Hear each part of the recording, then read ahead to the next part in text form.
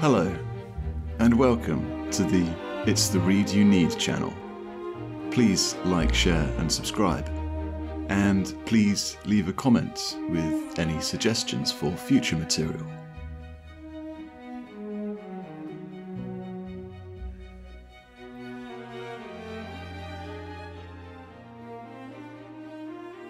The Anglo-American Establishment by Carroll Quigley.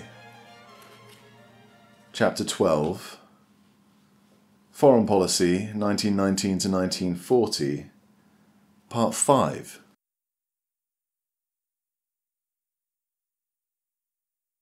After the dreadful deed was done, the Round Table had not a word of regret and hardly a kind word for the great sacrifice of the Czechs, or for the magnificent demonstration of restraint which they had given the world. In fact, the leading article in the December 1938 issue of the Round Table began with a severe criticism of Czechoslovakia for failure to reconcile her minorities, for failure to achieve economic cooperation with her neighbours, and for failure to welcome a Habsburg restoration. From that point on, the article was honest. While accepting Munich, it regarded it solely as a surrender to German power and rejected the arguments that it was done by negotiation, that it was a question of self-determination or minority rights, or that Munich was any better or more lenient than the Godesberg demands. The following article in the same issue, also on Czechoslovakia, is a tissue of untruths except for the statement that there never was any real Sudeten issue, since the whole thing was a fraudulent creation engineered from Germany. Otherwise, the article declares categorically, 1. That Czechoslovakia could not have stood up against Hitler more than 2 or 3 weeks. 2. That no opposition of importance to Hitler existed in Germany. A good deal has been written about the opposition of the military commanders, but in fact it does not and never did exist. 3. There is no such thing as a conservative opposition in Germany.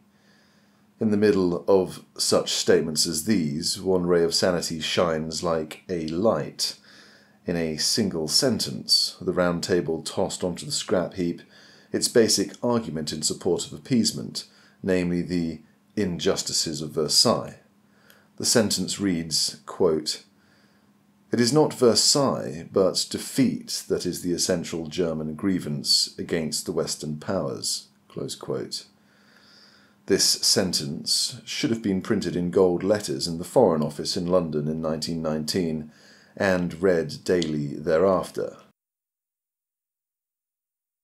It is worthy of note that this issue of the Round Table discussed the Czech crisis in 2 articles of 27 pages and had only 1 sentence on Russia.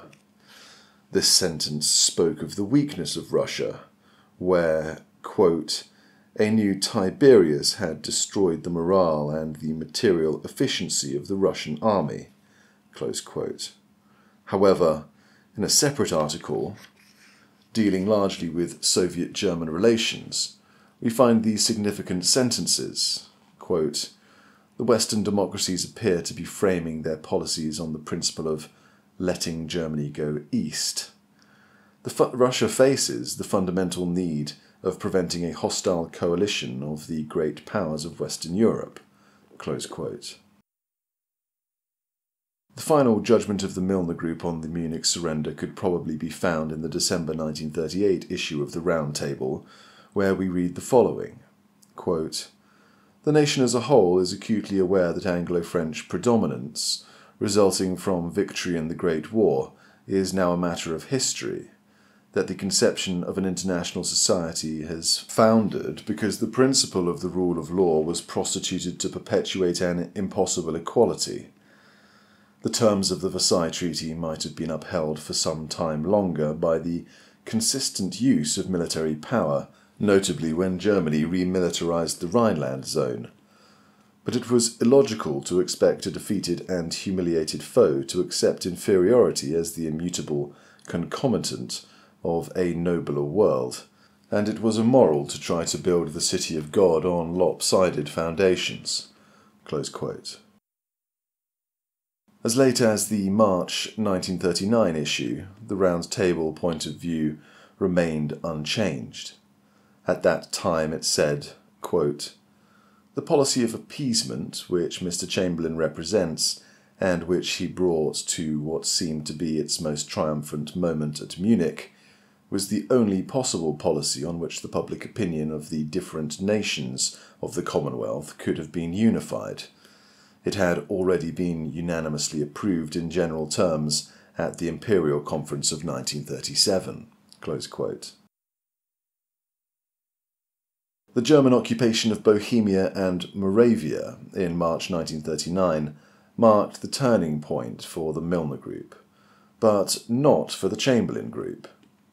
In the June 1939 issue, the leading article of the Round Table was entitled "From Appeasement to Grand Alliance."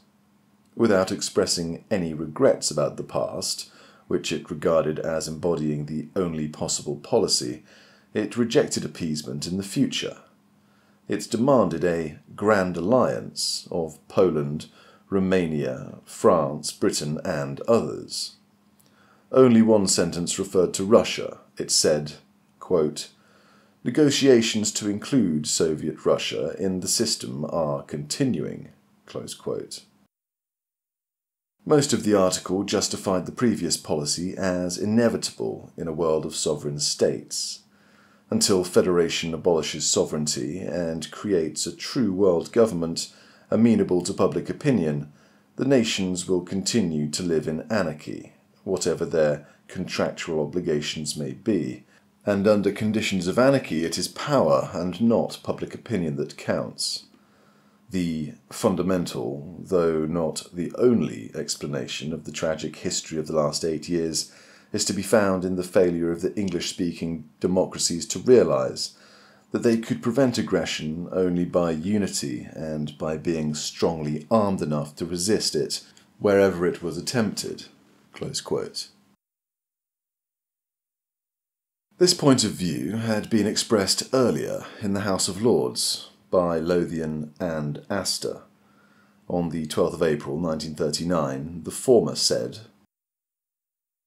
"One of Herr Hitler's great advantages has been that, for very long, what he sought a great many people all over the world felt was not unreasonable, whatever they may have thought of his methods. But that justification has completely and absolutely disappeared in the last 3 months. It began to disappear in my mind at the Godesberg Conference.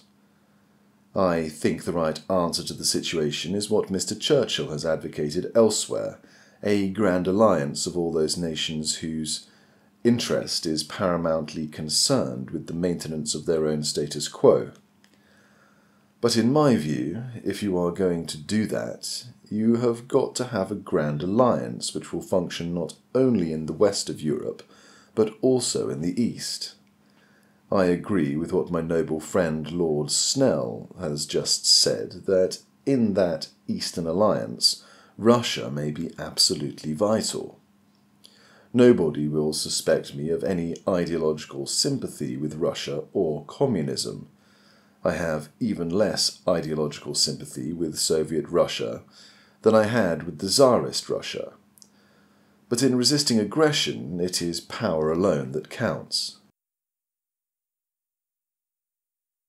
He then went on to advocate national service and was vigorously supported by Lord Astor, both in regard to this and in regard to the necessity of bringing Russia into the Grand Alliance. From this point onward, the course of the Milner Group was more rigid against Germany. This appeared chiefly as an increased emphasis on rearmament and national service, policies which the group had been supporting for a long time. Unlike the Chamberlain Group, they learned a lesson from the events of the 15th of March 1939. It would be a mistake, however, to believe that they were determined to resist any further acquisition of territory or economic advantage by Germany. Not at all. They would undoubtedly have been willing to allow frontier rectifications in the Polish corridor or elsewhere in favour of Germany, if these were accomplished by a real process of negotiation and included areas inhabited by Germans, and if the economic interests of Poland, such as her trade outlet to the Baltic, were protected. In this, the Milner Group was still motivated by ideas of fairness and justice, and by a desire to avoid a war. The chief charges were two. One, they now felt, as they, in contrast to Chamberlain's group, had long suspected, that peace could be preserved better through strength than by weakness, and two, they now felt that Hitler would not stop at any point based only on justice, but was seeking world domination. The short-run goal of the Milner Group still remained a continent dominated by Hitler between an oceanic bloc on the west and the Soviet Union on the east. That they assumed such a solution would keep the peace, even on a short-term basis, shows the fundamental naivety of the Milner Group. The important point is that this view did not prohibit any modification of the Polish frontiers, nor did it require any airtight understanding with the Soviet Union. It did involve an immediate rearming of Britain and a determination to stop Hitler if he moved by force again. Of these 3 points, the first 2 were shared with the Chamberlain Group, the third was not. The difference rested on the fact that the Chamberlain Group hoped to permit Britain to escape from the necessity of fighting Germany by getting Russia to fight Germany. The Chamberlain Group did not share the Milner Group's naive belief in the possibility of 3 great power blocs standing side by side in peace. Lacking that belief, they preferred a German-Russian war to a British-German war. And, having that preference, they differed from the Milner Group in their willingness to accept the partition of Poland by Germany. The Milner Group would have yielded parts of Poland to Germany if done by fair negotiation. The Chamberlain Group was quite prepared to liquidate Poland entirely if it could be presented to the British people in terms which they would accept without demanding war. Here again appeared the difference we have already mentioned between the Milner Group and Lloyd George in 1918, and between the group and Baldwin in 1923, namely that the Milner Group tended to neglect the electoral consideration so important to a party politician. In 1939, Chamberlain was primarily interested in building up to a victorious electoral campaign for November, and, as Sir Horace Wilson told German Special Representative Wohl in June, quote, "It was all one to the government whether the elections were held under the cry, 'Be ready for a coming war,' or under a cry, 'A lasting understanding with Germany.'" Close quote. These distinctions between the point of view of the Milner Group and that of the Chamberlain Group are very subtle, and have nothing in common with the generally accepted idea of a contrast between appeasement and resistance. There were still appeasers to be found, chiefly in those ranks of the Conservative Party most remote from the Milner Group. British public opinion was quite clearly committed to resistance after March 1939. The two government groups between these, with the Chamberlain Group closer to the former and the Milner Group closer to the latter. It is a complete error to say, as most students of the period have said, that before the 15th of March the government was solidly appeasement and afterwards solidly resistant. The Chamberlain Group, after 17th of March 1939, was just as partial to appeasement as before, perhaps more so, but it had to adopt a pretense of resistance to satisfy public opinion and keep a way open to wage the November election on either side of the issue. The Milner Group was anti-appeasement after March, but in a limited way that did not involve any commitment to defend the territorial integrity of Poland or to ally with Russia. This complicated situation is made more so by the fact that the Milner Group was itself disintegrating. Some members, chiefly in the second circle, like Hoare or Simon, continued as wholehearted, if secret, appeasers and became closer to Chamberlain. Halifax, who did not have to run for office, could speak his mind more honestly and probably had a more honest mind.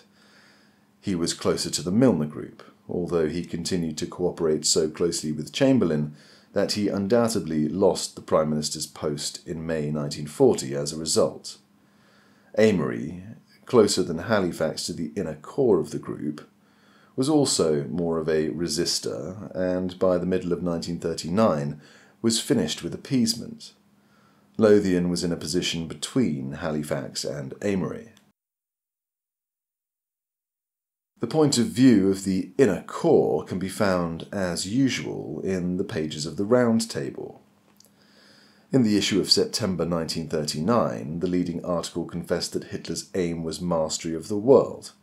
It continued, quote, "In this light, any further accretion of German strength, for instance, through control of Danzig, which is the key to subjection of all Poland, appears as a retreat from the ramparts of the British Commonwealth itself. Perhaps our slowness to realize these facts, or at least to act accordingly in building an impregnable defense against aggression in earlier years, accounts for our present troubles." Close quote. For the Milner Group, this constitutes a magnificent confession of culpability. In the December 1939 issue of the Round Table, the whole tone has reverted to that of 1911 to 1918. Gone is the idea that modern Germany was the creation of the United States and Britain, or that Nazism was merely a temporary and insignificant aberration resulting from Versailles. Instead, the issue is Commonwealth or Weltreich. Nazism, quote, "is only Prussianism in more brutal shape." Close quote. It quotes Lord Lothian's speech of the 25th of October 1939, made in New York, that, quote, "the establishment of a true reign of law between nations is the only remedy for war." Close quote. And we are told again that such a reign of law must be sought in federation. In the same issue, the whole of Lothian's speech was reprinted as a document. In the March 1940 issue, the Round Table harked back even further to 1914. It quoted an extensive passage from Pericles' funeral oration in a leading article entitled "The Issue," and added, quote, "That also is our creed, but it is not Hitler's." Close quote.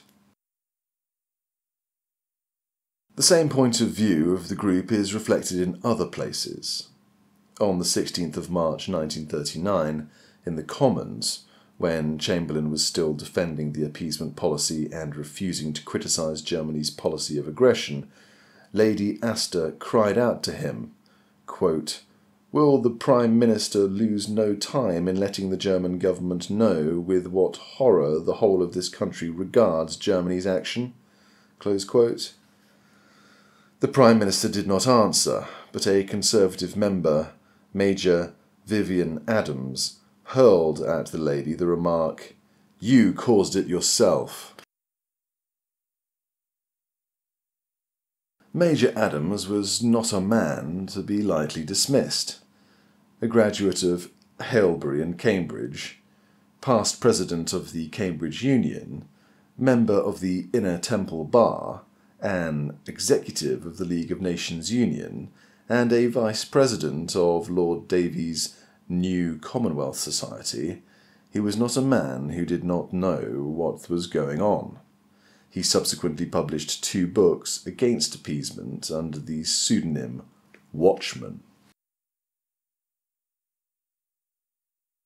Most of the members of the inner core of the group who took any public stand on these issues refused to rake over the dead embers of past policy and devoted themselves to a program of preparedness and national service.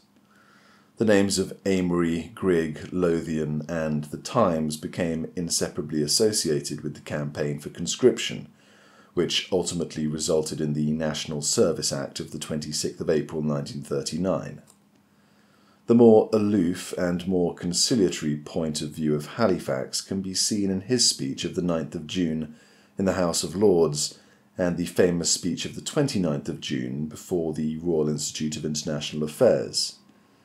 The lingering overtones of appeasement in the former resulted in a spirited attack by Lord Davies, while Arthur Salter, who had earlier been plumping for a Ministry of All the Talents with Halifax as Premier, by the middle of the year was begging him at All Souls to meet Stalin face to face in order to get an alliance. The events of 1939 do not require our extended attention here, although they have never yet been narrated in any adequate fashion. The German seizure of Bohemia and Moravia was not much of a surprise to either the Milner or Chamberlain groups. Both accepted it, but the former tried to use it as a propaganda device to help get conscription, while the latter soon discovered that, whatever their real thoughts, they must publicly condemn it in order to satisfy the outraged moral feelings of the British electorate. It is this which explains the change in tone between Chamberlain's speech of the 15th of March in the Commons and his speech of the 17th of March in Birmingham. The former was what he thought, the latter was what he thought the voters wanted. The unilateral guarantee of Poland given by Chamberlain on the 31st of March 1939 was also a reflection of what he believed the voters wanted. He had no intention of ever fulfilling the guarantee if it could possibly be evaded and, for this reason, refused the Polish requests for a small rearmament loan and to open immediate staff discussions to implement the guarantee. The Milner Group, less susceptible to public opinion, did not want the guarantee to Poland at all. As a result, the guarantee was worded to cover Polish independence and not her territorial integrity. This was interpreted by the leading article of the Times for the 1st of April to leave the way open to territorial revision without revoking the guarantees. This interpretation was accepted by Chamberlain in Commons on the 3rd of April. Apparently the government believed that it was making no real commitment because, if war broke out in Eastern Europe, British public opinion would force the government to declare war on Germany no matter what the government itself wanted, and regardless whether the guarantee existed or not. On the other hand, a guarantee to Poland might deter Hitler from precipitating a war and give the government time to persuade the Polish government to yield the corridor to Germany. If the Poles could not be persuaded, or if Germany marched, the fat was in the fire anyway. If the Poles could be persuaded to yield, the guarantee was so worded that Britain could not act under it to prevent such yielding. This was to block any possibility that British public opinion might refuse to accept a Polish Munich. That this line of thought was not far distant from British government circles is indicated by a Reuters news dispatch released on the same day that Chamberlain gave the guarantee to Poland. This dispatch indicated that, under cover of the guarantee, Britain would put pressure on Poland to make substantial concessions to Hitler through negotiations. According to Hugh Dalton, Labour MP, speaking in Commons on the 3rd of April, this dispatch was inspired by the government and was issued through either the Foreign Office, Sir Horace Wilson, John Simon or Samuel Hoare. 3 of these 4 were of the Milner Group, the 4th being the personal agent of Chamberlain. Dalton's charge was not denied by any government spokesman, Hoare contenting himself with a request to Dalton to justify that statement. Another MP of Churchill's group suggested that Geoffrey Dawson was the source, but Dalton rejected this. It is quite clear that neither the Chamberlain Group nor the Milner Group wanted an alliance with the Soviet Union to stop Hitler in 1939, and that the negotiations were not sincere or vigorously pursued. The Milner Group was not so opposed to such an agreement as the Chamberlain Group. Both were committed to the Four-Power Pact. In the case of the Chamberlain Group, this pact could easily have developed into an anti-Russian alliance, but in the case of the Milner Group, it was regarded merely as a link between the Oceanic Bloc and a Germanic Mittel Europa. Both groups hated and despised the Soviet Union, but the Milner Group did not fear it as the Chamberlain Group did. This fear was based on the Marxist threat to the British economic system, and the Milner Group was not wedded nearly as closely to that system as Chamberlain and his friends. The Toynbee-Milner tradition, however weak it had become by 1939, was enough to prevent the two groups from seeing eye to eye on this issue. The efforts of the Chamberlain Group to continue the policy of appeasement by making economic and other concessions to Germany, and their efforts to get Hitler to agree to a Four-Power Pact, form one of the most shameful episodes in the history of recent British diplomacy. These negotiations were chiefly conducted through Sir Horace Wilson, and consisted chiefly of offers of colonial bribes and other concessions to Germany. These offers were either rejected or ignored by the Nazis. One of these offers revolved around a semi-official economic agreement under which British and German industrialists would form cartel agreements in all fields to fix prices of their products and divide up the world's markets. The Milner Group apparently objected to this on the grounds that it was aimed, or could be aimed, at the United States. Nevertheless, the agreement continued. A master agreement, negotiated at Dusseldorf between representatives of British and German industry, was signed in London on the 16th of March 1939. A British government mission to Berlin to help Germany exploit the newly acquired areas of Eastern Europe was postponed the same day because of the strength of public feeling against Germany. As soon as this had died down, secret efforts were made through R.S. Hudson, Secretary to the Department of Overseas Trade, to negotiate with Helmuth Wohlfahrt, Reich Commissioner of the Four-Year Plan, who was in London to negotiate an international whaling agreement.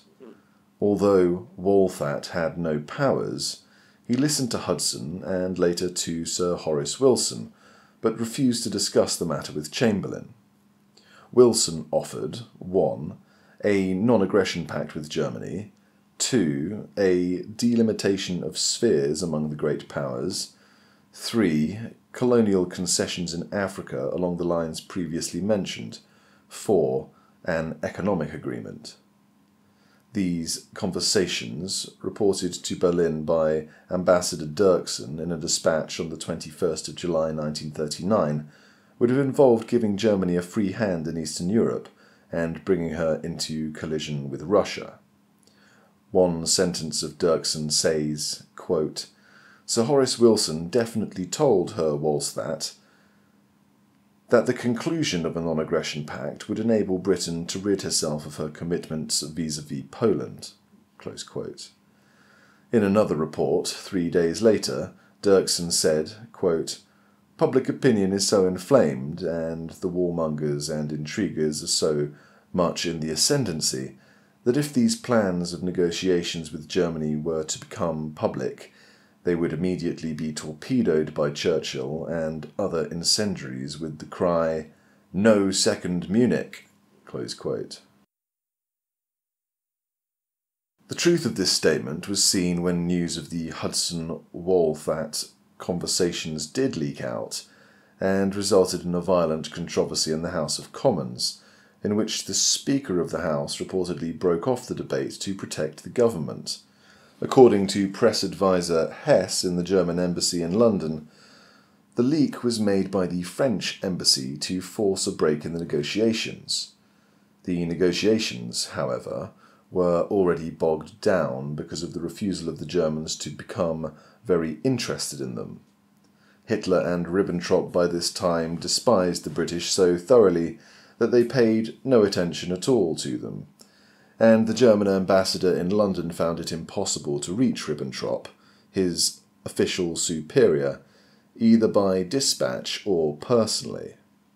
Chamberlain, however, in his eagerness to make economic concessions to Germany, gave to Hitler £6 million in Czechoslovak gold in the Bank of England, and kept Lord Runciman busy training to be chief economic negotiator in the great agreement which he envisaged. On the 29th of July 1939, Court, the German charge d'affaires in London, had a long talk with Charles Roden Buxton, brother of the Labour peer Lord Noel Buxton, about the terms of this agreement, which was to be patterned on the agreement of 1907 between Britain and Russia. Buxton insisted that his visit was quite unofficial, but Court was inclined to believe that his visit was a feeler from the Chamberlain group. In view of the close parallel between Buxton's views and Chamberlain's, this seems very likely. This was corroborated when Sir Horace Wilson repeated these views in a highly secret conversation with Dirksen at Wilson's home from 4 to 6 p.m. on the 3rd of August 1939. Dirksen's minute of the same day shows that Wilson's aims had not changed. He wanted a four-power pact, a free hand for Germany and Eastern Europe, a colonial agreement, an economic agreement, etc. The memorandum reads, in part, quote, "After recapitulating his conversation with Walfat, Sir Horace Wilson expatiated at length on the great risk Chamberlain would incur by starting confidential negotiations with the German government. If anything about them were to leak out, there would be a grand scandal, and Chamberlain would probably be forced to resign." Close quote. Dirksen did not see how any binding agreement could be reached under conditions such as this. Quote, "For example, owing to Hudson's indiscretion, another visit of Herr Wolfat to London was out of the question." Close quote. To this, Wilson suggested that, quote, "the two emissaries could meet in Switzerland or elsewhere." Close quote. The political portions of this conversation were largely repeated in an interview that Dirksen had with Lord Halifax on the 9th of August 1939. It was not possible to conceal these activities completely from the public, and, indeed, government spokesmen referred to them occasionally in trial balloons. On the 3rd of May, Chamberlain suggested an Anglo-German non-aggression pact, although only 5 days earlier Hitler had denounced the Anglo-German Naval Agreement of 1935 and the Polish-German Non-Aggression Pact of 1934. As late as the 28th of August, Sir Neville Henderson offered Germany a British alliance if she were successful in direct negotiations with the Poles. This, however, was a personal statement and probably went further than Halifax would have been willing to go by 1939. Halifax apparently had little faith in Chamberlain's ability to obtain any settlement with the Germans. If by means of another Munich, he could have obtained a German-Polish settlement that would satisfy Germany and avoid war, he would have taken it. It was the hope of such an agreement that prevented him from making any real agreement with Russia, for it was, apparently, the expectation of the British government that if the Germans could get the Polish corridor by negotiation, they could then drive into Russia across the Baltic states. For this reason, in the negotiations with Russia, Halifax refused any multilateral pact against aggression, any guarantee of the Baltic states, or any tripartite guarantee of Poland. Instead, he sought to get nothing more than a unilateral Russian guarantee to Poland to match the British guarantee to the same country. It was much too dangerous for Russia to swallow, since it would leave her with a commitment which could lead to war, and with no promise of British aid to her, if she were attacked directly after a Polish settlement or indirectly across the Baltic states. Only after the German-Soviet Non-Aggression Pact of the 21st of August 1939 did Halifax implement the unilateral guarantee to Poland with a more formal mutual assistance pact between Britain and Poland. This was done to warn Hitler that an attack on Poland would bring Britain into the war under pressure of British public opinion. Hitler, as usual, paid no attention to Britain. Even after the German attack on Poland, the British government was reluctant to fulfill this pact and spent almost 3 days asking the Germans to return to negotiation. Even after the British were forced to declare war on Germany, they made no effort to fight, contenting themselves with dropping leaflets on Germany. We now know that the German generals had moved so much of their forces to the east that they were gravely worried at the effects which might follow an Allied attack on Western Germany, or even an aerial bombing of the Ruhr. In these events of 1939, the Milner Group took little part. They must have known of the negotiations with Germany, and probably did not disapprove of them, but they had little faith in them, and by the early summer of 1939 were probably convinced that war with Germany was inevitable in the long run. In this view, Halifax probably shared, but other former members of the group, such as Hoare and Simon, by now were completely in the Chamberlain group, and can no longer be regarded as members of the Milner Group. From June 1939 to May 1940, the fissure between the Milner Group and the Chamberlain government became wider. From the outbreak of war, the Milner Group were determined to fight the war against Germany. The Chamberlain Group, on the other hand, were very reluctant to fight Germany, preferring to combine a declared but unfought war with Germany with a fought but undeclared war with Russia. The excuse for this last arose from the Russian pressure on Finland for bases to resist a future German attack. The Russian attack on Finland began on the last day of November 1939. By the 27th of December, the British and French were putting pressure on Sweden to join them in action to support the Finns. In these notes, which have been published by the Swedish Foreign Ministry, the Western powers stated that they intended to send men, equipment, and money to Finland. By February 1940, the Western powers had plans for a force of 30,000 to 40,000 men for Finland, and were putting pressure on Sweden to allow passage for this force across Scandinavia. By the 2nd of March 1940, the British had a force of 100,000 men ready, and informed the Swedish and Norwegian governments that, quote, "the force, with its full equipment, is available and could sail at short notice." Close quote. They invited the Scandinavian countries to receive Allied missions to make all the necessary preparations for the transit.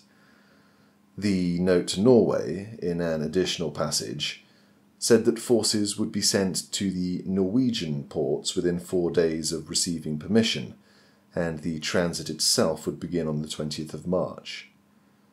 On the 12th of March, the Allies sent to the Scandinavian countries a formal request for right of transit. It was refused. Before anything further could be done, Finland collapsed and made peace with Russia. On the 5th of April, Halifax sent a very threatening note to the Scandinavian countries. It said, in part, "Considering, in consultation with the French government, the circumstances attending the termination of the war between the Union of Socialist Soviet Republics and Finland, and the attitude adopted by the Swedish government at the time, they feel, therefore, that the time has come to notify the Swedish government frankly of certain vital interests and requirements, which the Allied governments intend to assert and defend by whatever measure they may think necessary. The vital interests and the requirements which the Allied governments wish to bring to the notice of the Swedish government are the following. A. The Allied governments cannot acquiesce in any further attack on Finland by either the Soviet or German governments. In the event, therefore, of such an attack taking place, any refusal by the Swedish government to facilitate the efforts of Allied governments to come to the assistance of Finland in whatever manner they may think fit, and still more any attempt to prevent such assistance, would be considered by the Allied governments as endangering their vital interests. C. Any attempt by the Soviet government to obtain from Norway a footing on the Atlantic seaboard would be contrary to the vital interests of the Allied governments. The Swedish Foreign Minister expressed his government's astonishment at this note and its determination to decide such questions for itself and to preserve Sweden's neutrality in the future as it had been preserved in the past. It is not clear what was the attitude of the Milner Group towards this effort to open active hostilities against the Soviet Union while remaining technically in a state of war with Germany. Halifax was still at the Foreign Office and apparently actively concerned in this project. The Times was wholeheartedly in favour of the plan. On the 5th of March, for example, it said of the Finnish war, quote, "It is becoming clearer every day that this war is no side issue. Finland is defending more than the cause of liberty and more than her own soil. Our own cause is being buttressed by her resistance to the evil of tyranny.